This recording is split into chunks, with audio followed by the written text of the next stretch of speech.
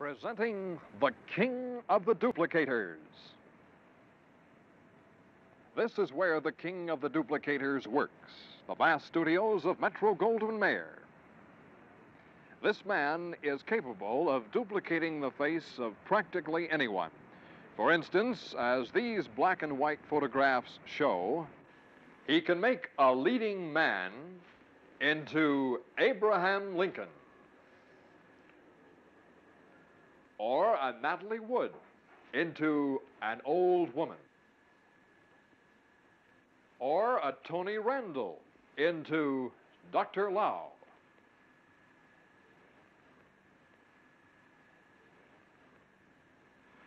Bill Tuttle, head of the makeup department for MGM for 30 years and the only makeup man to receive the coveted Oscar.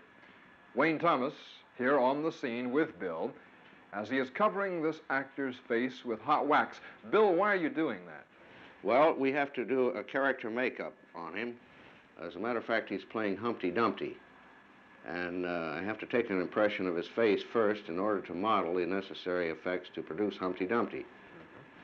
Later on, we'll show you exactly what happens in the following steps, but right now, this poor man has to sit motionless for about 30 minutes, I think, while he covers his face with the wax. Is that similar to candle wax, or is it a special kind of wax? This is a very special wax, Wayne. It's called Negacol, and it has to be heated in a double boiler for about 3 hours in order to break it down to this consistency, and then it's cooled to a comfortable temperature so that it can be applied directly to the face.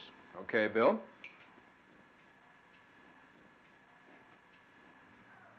At this point, Bill Tuttle has covered our actor's face with a hot wax. Everything except the nose hole, so he can breathe, of course, and little eye slits. The next step is to cover the wax with a plaster of Paris. Bill will explain later exactly why he's doing that. He's so busy right now, I don't want to interrupt him. But this is done for almost all actors and actresses that come into this department to have a character makeup applied. What are you doing now, Bill? We're ready for the liftoff. Off comes the mask.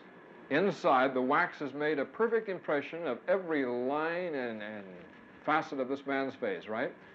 You see, the reason we use wax, Wayne, we get a much more accurate impression than you do with just plaster of Paris alone. And the plaster of Paris on the outside is for what purpose? Just to support the wax. I see. Now you have a perfect shell. The next step is filling the mask.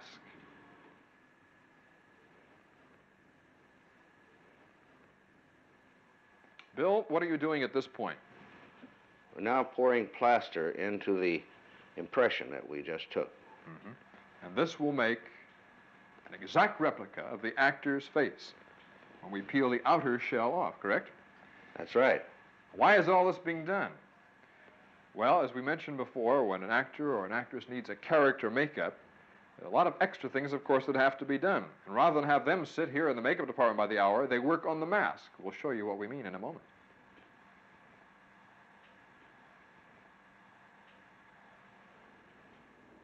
Now the plaster is hardened inside the shell, and Bill's taken most of the shell off. Here's the last piece.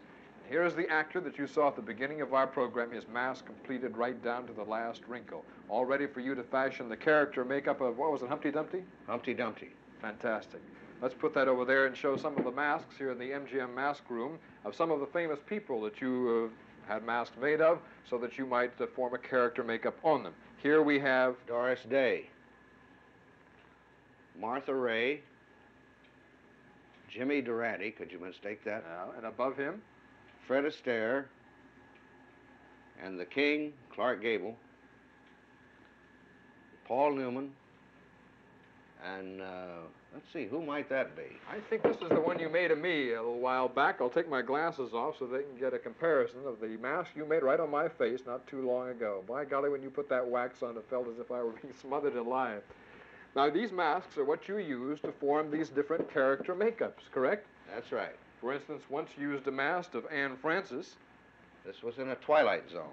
In a Twilight Zone She played thriller. a mannequin. Now, this head was mounted on a mannequin body. This, of course, in vivid color looks exactly like Anne Francis, right down to the beautiful eyes. This is one of the uses of the mask that you make here.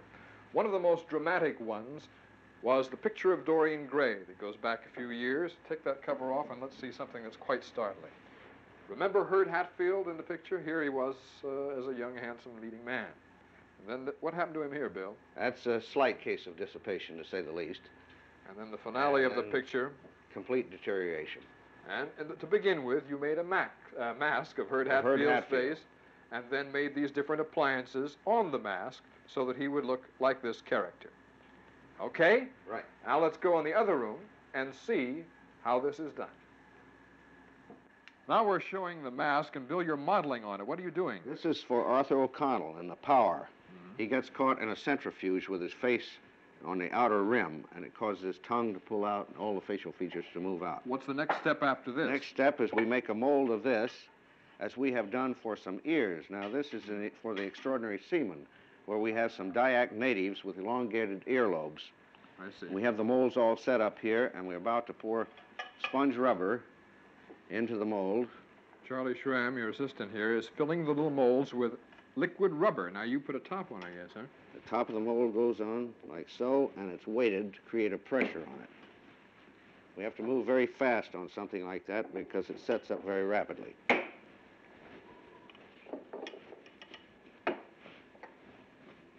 We have now filled the molds with the latex. They've gone into the oven to bake. How long, Bill? About 2.5 to 3 hours. And then when you open those up, you have little rubber earlobes that'll go on the natives. I have one of the ones that you already cooked and is ready to go. Let's try that on you, okay. Wayne. That fits to the lower part, is adhered with spirit gum, and then this is all colored to match. So it looks as if the man, the actor, has a long ear, as the natives would in that part of the world. Now, to kind of wind things up today, I thought Bill Tuttle ought to put one of these appliances on me. And what have we selected, Bill? This is a bald cap.